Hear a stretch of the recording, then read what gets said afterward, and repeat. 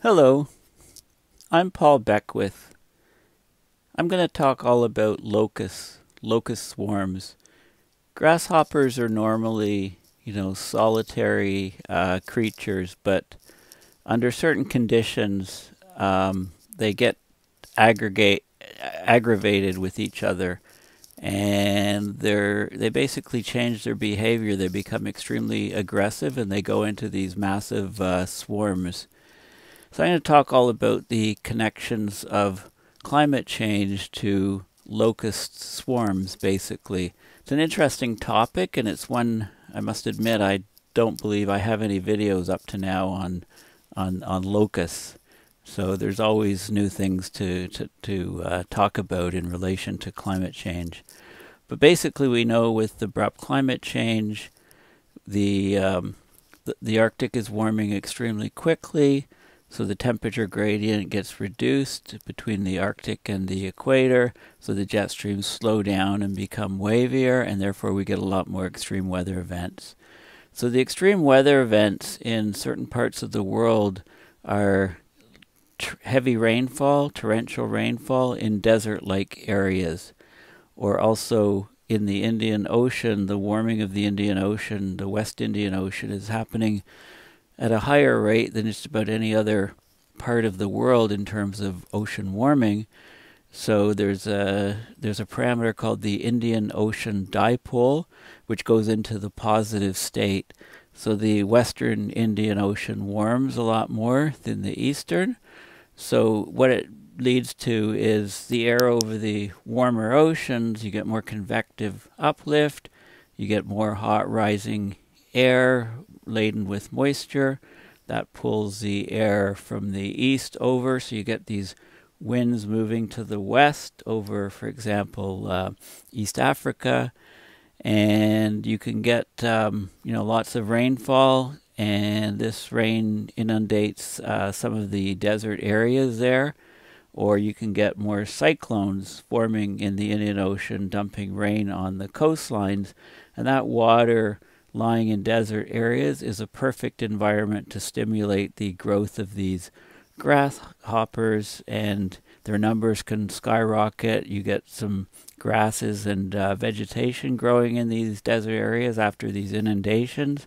So there's a food source, so you can get these locusts building up in these regions, and then that can lead to swarming behavior. So this has been ongoing in parts of East Africa, but also in India and in Pakistan and in some other places. So I'm going to talk all about the connections of these locust swarms to climate change. Okay, so this is just, if you go to Google Images and you just Google locust swarms, these are some of the examples. The numbers of these grasshoppers in these swarms can just be, number in the billions and billions, and it could actually block out the sunlight. So this is just some images. Just want to give a little plug to my website, paulbeckwith.net, and some of the recent videos where I've talked quite a bit about the Arctic and the Arctic sea ice loss.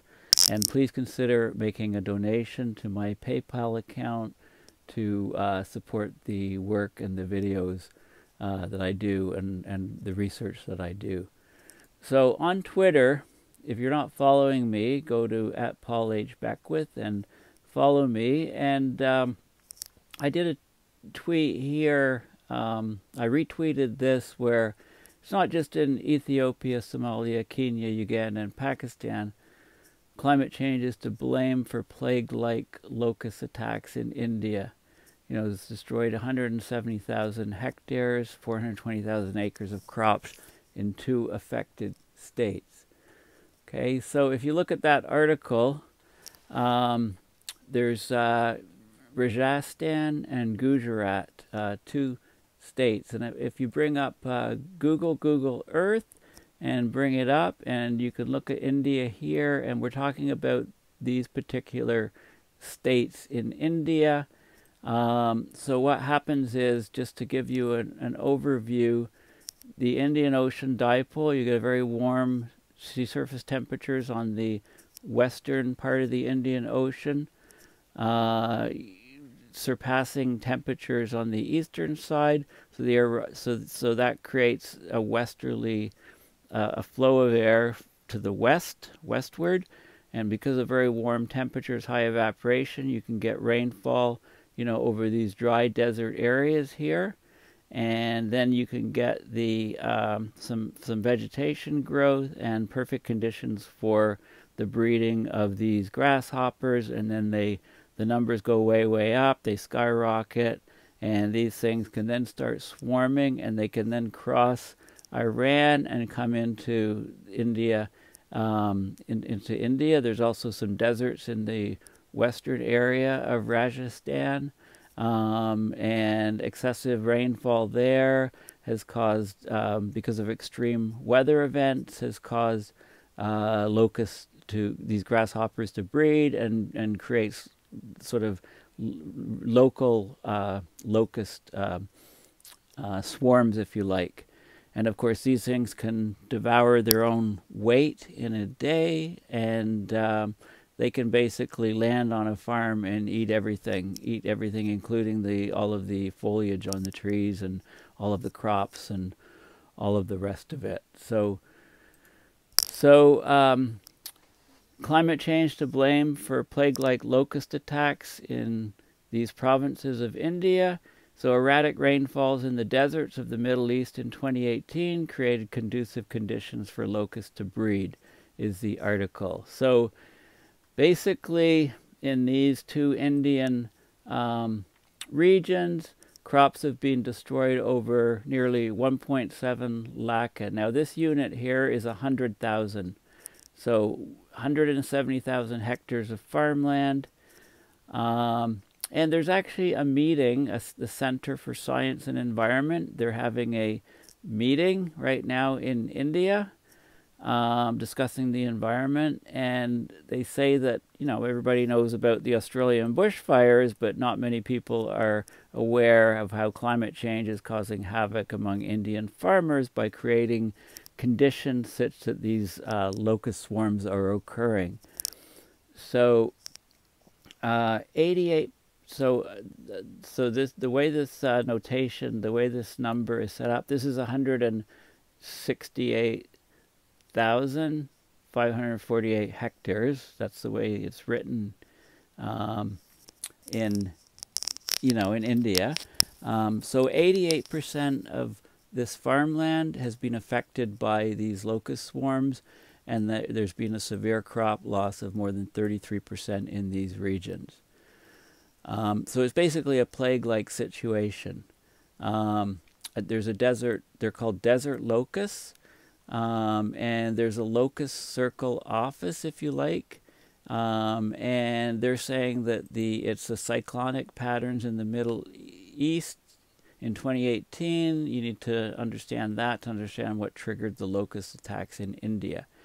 So rainwater is gathered in different parts of the arid desert that sprawls across Saudi Arabia, Oman, the United Arab Emirates, and Yemen after it was hit by Cyclone Mekunu in May 2018, and this created breeding conditions being favorable. So basically, cyclones came ashore, and there were torrential rains in these desert areas, and that allowed the growth of some vegetation and the breeding of locusts, grasshoppers. And these grasshoppers aggregated and formed the swarms, which then came across into India. Okay, so that's the chain of connection. Okay, in October of 2018, the Arabian Peninsula was hit by Cyclone Lubin. So two cyclones, one in May, one in October, and that created more favorable conditions for locusts to breed. So then, in search of more food, these locusts flew eastward towards Pakistan and India. They come very suddenly. This insect is dreaded by most farmers across the world. The swarms are so thick that they even block the sunlight. Now, locust invasions are normal, but the current attack in India is a plague-like situation that they've not seen before.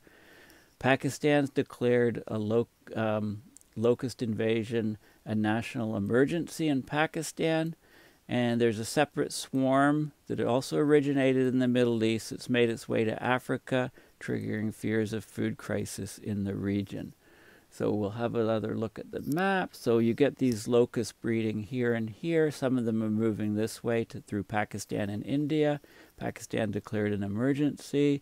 India has suffered heavy damages lately. Other locusts, a different swarm has moved southward, and they've declared a locust emergency in Somalia as well.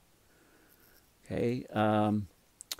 Now, normally these swarms retreat by November every year, but there was a delayed retreat of the seasonal rainfall in India, the monsoon. So the Thar Desert, which borders India, part of it is in Pakistan, parts in India, has been favorable for locusts to breed.